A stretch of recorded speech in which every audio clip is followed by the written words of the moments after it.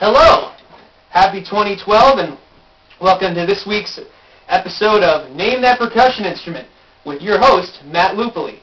Now today we'll be talking about a very unusual percussion instrument, and it's right here in front of me. It is quite literally a donkey's jawbone, also known in Spanish as the Quijada de burro, or just simply the Quijada, which literally means the jawbone of the donkey. Now you're probably wondering, how on earth is the donkey's jawbone played as an instrument? Well, I'll show you. If you look here, you will notice it is an actual donkey's jawbone. It was once part of a real living donkey, and it comes from Peru. And as you can see, all the flesh and tissue and gum has all rotted away. So it's leaving all of this exposed bone and these teeth, which are now very loose, and as you can see, they're very wiggly.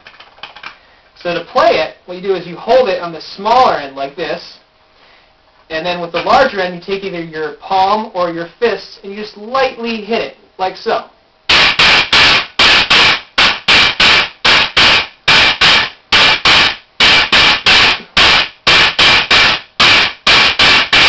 Pretty cool, huh? As you can see, because these teeth are loose, it gets that really nice rattling sound with this teeth. It's really cool.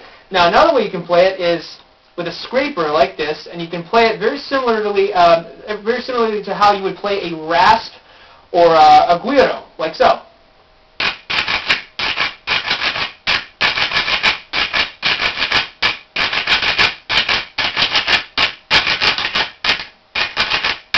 Just scrape it along the teeth like that. And you can also combine both playing techniques to get really cool sounds and rhythms, like this.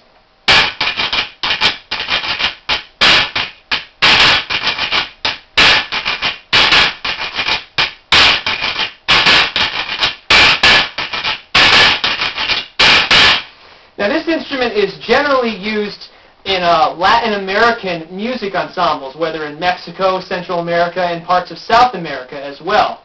Now, more recently, a lot of people have been using this instrument right here. This is the vibra-slap, which is made by LP, Latin Percussion.